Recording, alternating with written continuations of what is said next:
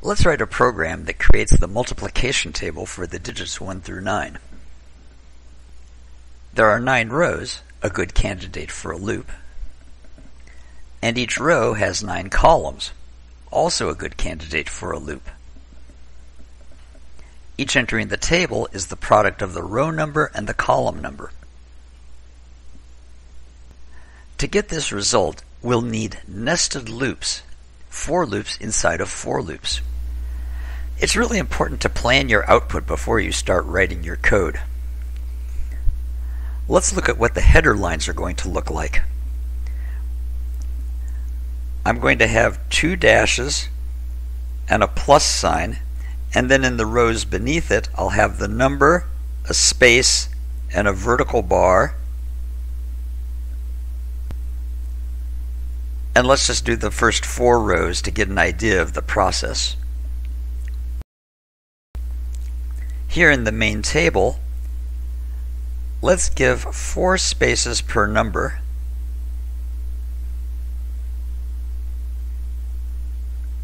And then in the second row we'll have 2, 4, 6, 3, 6, 9. And in the fourth row, 4 times 1 is 4, 4 times 2 is 8.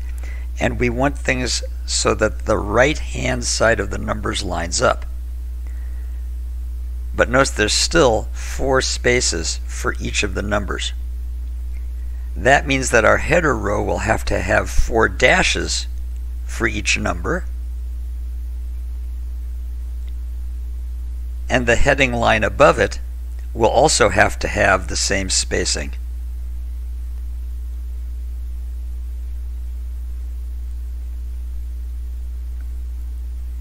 And we'll need 3 spaces at the beginning to line everything up properly. I've put it here in the comments, where each dot represents a blank space. Let's start with the 2 header lines. While I could do something like this, system.out.println, and then count the spaces myself by hand,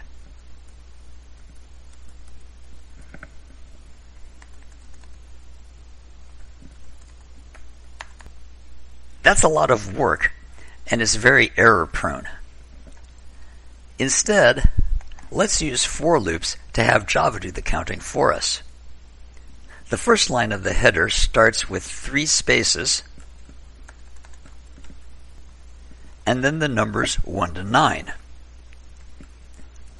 We'll use a loop that starts at 1,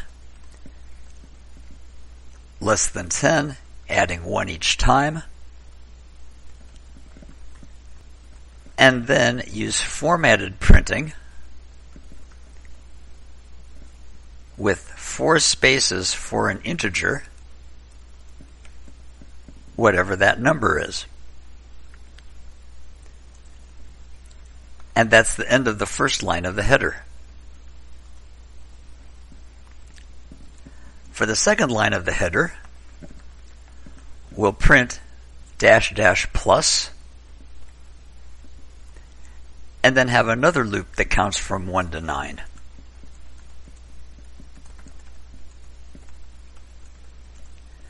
And this time we'll print 4 dashes.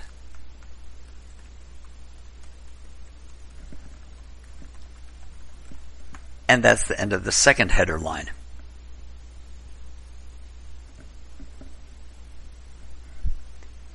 Let's save that program, compile it, and run it just to see that this part works.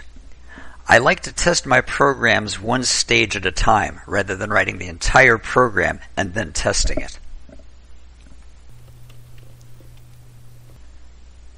And so far, it's looking good. Now let's get to the body of the table. We see that there are 3 characters up to and including the vertical bar, and then each of the number takes up 4 spaces.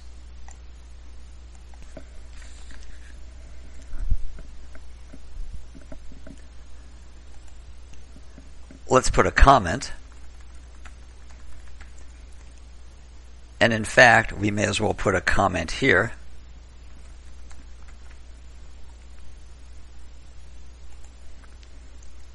And we'll write the outer for loop that prints the row numbers. We'll start row at 1, and as long as row is less than 10, we'll do the body of the loop and then add 1 to row.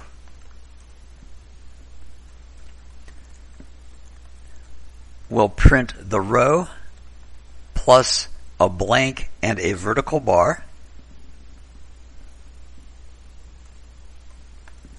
And later on, we'll print the column entries for the row.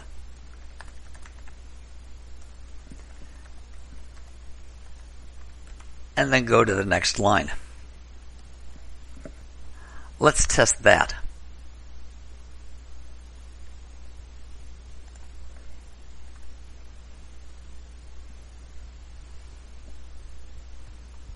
And that also is looking good.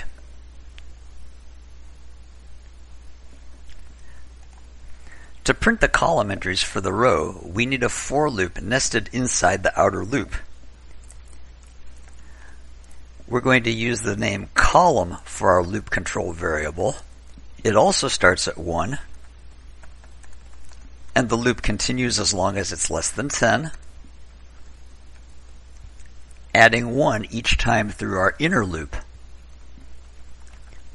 where we will use system.out.printf to give a formatted print 4 spaces as an integer, the row times the column, which is the entry for that particular row and column. Let's move this up a little bit to give ourselves more space. Clear it out.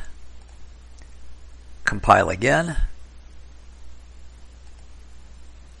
And run. And there's our multiplication table.